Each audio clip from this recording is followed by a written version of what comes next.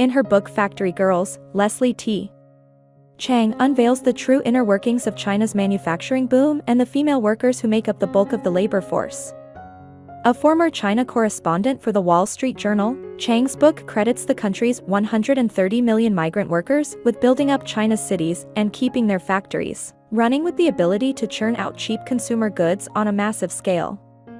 These factors have resulted in China becoming the economic powerhouse that it is today, reshaping the way the economy functions worldwide. Chang refers to China's migrants, a seemingly endless supply of labor, as the largest migration in human history. This renewable workforce allows China to function at an unparalleled rate of production. Chang delves deeply into the stories of these women who drop out of school and leave home at a young age, heading south to one of China's megacities of the Pearl River Delta in search of greater opportunities for themselves. She hails them as China's invisible heroes, the ones that are rarely thought about but whose hard work and self-sacrifice provide the backbone of China's economic success. The factory girls are often driven by desperation to provide for themselves as well as their families. In spite of China's relative conservatism, making it relatively rare for women to venture out on their own in a socially acceptable manner, once the girls reached the city, Chang found that parental concern tended to give way to words of encouragement and the desire to earn as much money as possible.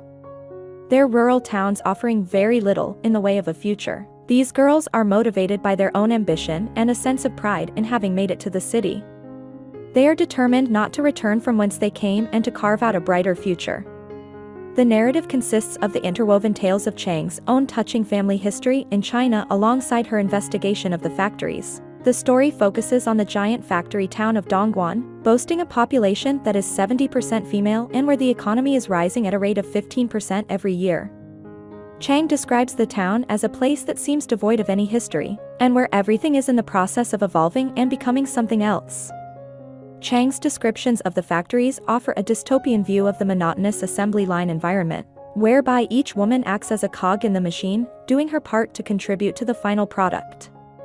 These women are assaulted with an array of harsh slogans from employers encouraging them to work harder and warning them that if they don't, they will suffer and die poor.